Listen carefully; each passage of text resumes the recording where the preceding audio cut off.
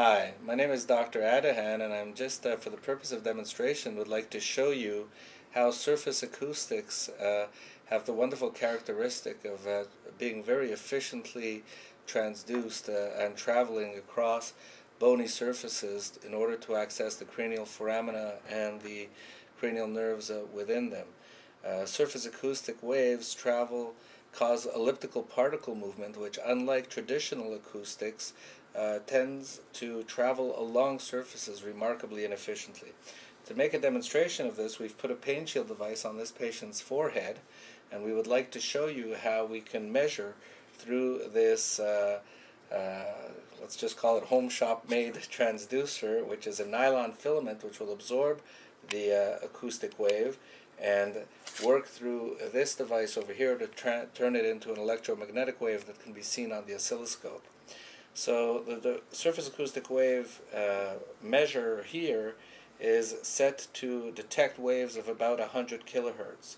We would like to turn the tester on, and if we apply it here to the forehead of the patient, you can see on the screen that there is excellent transduction of the ultrasound wave.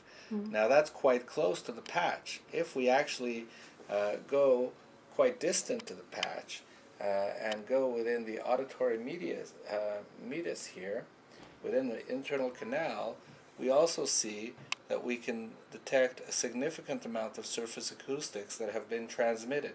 This means that the surface acoustics is in fact wrapping the entire skull and all of the foramina within the skull, and that's why we can detect it within the ear.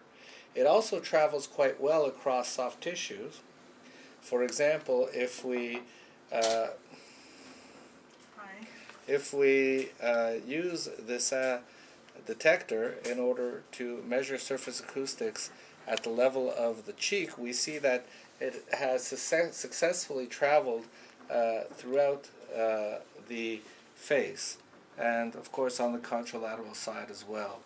Clinically, what this means is that a surface acoustic actuator applied to the forehead will transmit surface acoustics throughout the entire skull. Once the skull is wrapped in a surface acoustic wave of 100 kilohertz and about 2 micron wavelength, we could expect that surface acoustic wave to be reasonably efficiently transferred by the cerebral spinal fluid to the underlying surface of the brain. As for the cranial nerves, they will receive it firstly through direct bony transduction from the bony skull to the cranial nerve foramina to the nerve itself, and lastly will also receive some effect probably through the cerebral spinal fluid that will be carrying the surface acoustic wave to the base of the brain. Thank you. You did it nice.